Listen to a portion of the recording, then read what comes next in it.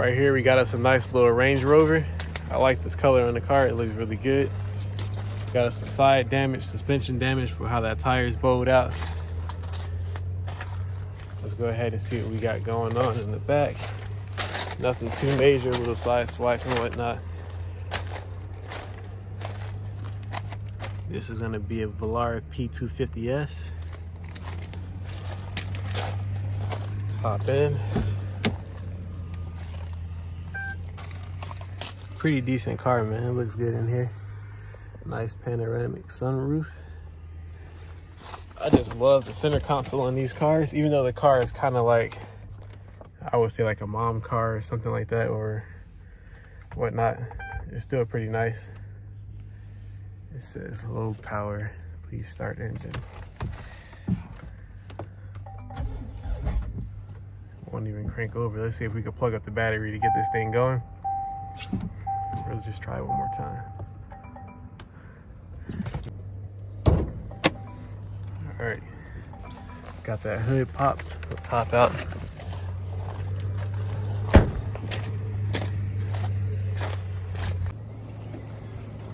All right, I'm gonna check this thing out. This is like it's on here, all types of loose.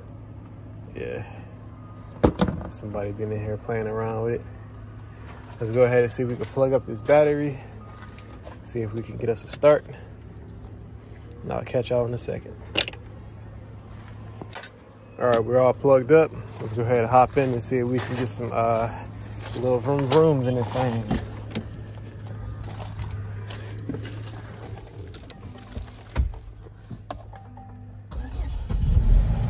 All right, we got power. We got some ABS lights on, low tire pressure airbag because of that curtain airbag right there that came down.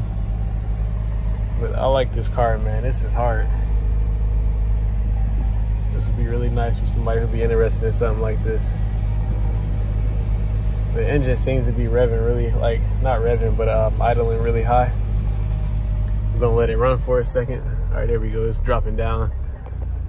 And we'll go ahead and see if we can get a rev on this little quiet thing. Yeah, I don't think it's gonna have nothing going on, but let's find out.